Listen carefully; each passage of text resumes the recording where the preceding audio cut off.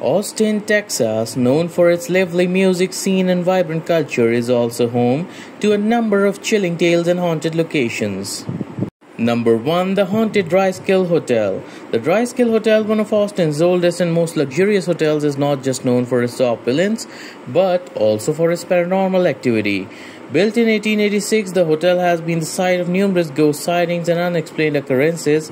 Guests have reported seeing the ghost of a young girl, believed to be the daughter of the U.S. Senator who fell to her death on the grand staircase. Another frequently encountered spirit is that of a Colonel Jesse Driscoll, the hotel's original owner, who is said to roam the halls. The eerie atmosphere and ghostly legends make the Driscoll Hotel a must-visit for those interested in the supernatural. Number 2. The Ghostly Tales of the Texas State Capitol.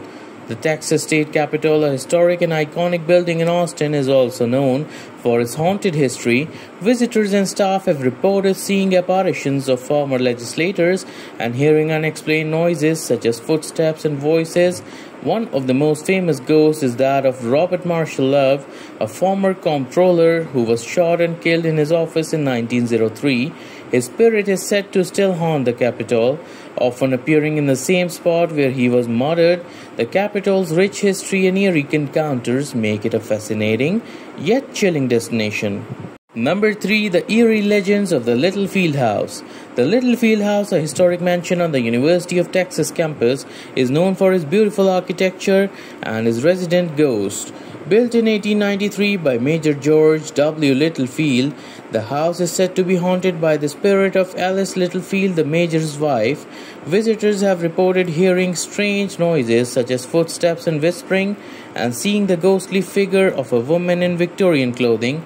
The most chilling tale is that Alice's ghost has been seen looking out of the window, watching over the house and the campus. Number 4. The Shadows of Oakwood Cemetery.